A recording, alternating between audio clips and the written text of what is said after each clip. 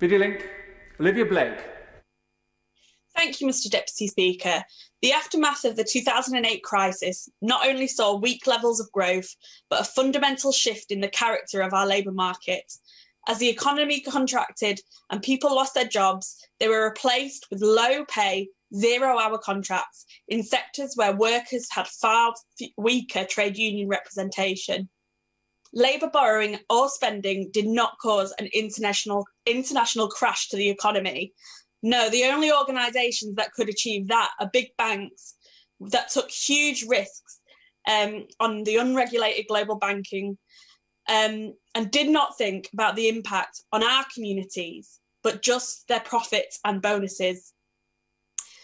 This false rhetoric about what happened has damaged towns, cities and many communities, leaving councillors with impossible decisions on what services to cut. And I find it a bit insulting to say that, as some members have today, that those in the public sector have been protected from job losses. After 10 years of harsh service cuts, huge workloads and many vacancies, in nursing, for example, where there are 40,000 current vacancies, putting a huge strain on the hard-working public sector, who do deserve a pay rise. But it is no surprise that the gap between the super rich and poorest continues to grow. And things certainly are not all rosy in the private sector. In 2008, 143,000 people were on zero-hour contracts. By 2016, it's reached nearly 1 million, and it's been about that level ever since. Not only did in 2008 the crisis force down wages, the insecure working conditions it created made it harder to negotiate pay higher.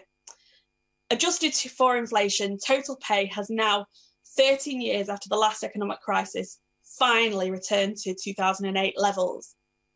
Today, some of the people most likely not to have been furloughed are those on low pay, zero-hour contracts. I was shocked to read in the latest ONS labour market report that the net impact on recent job losses could actually see an increase in average pay of 1.5%.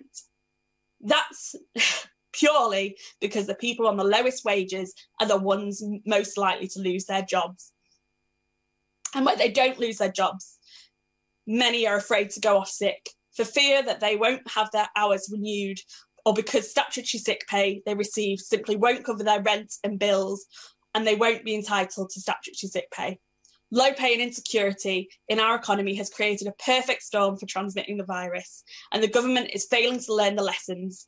There is a real human price in their ideology, Mr. Deputy Speaker, whether it's children in poverty, food bank queues, or homelessness.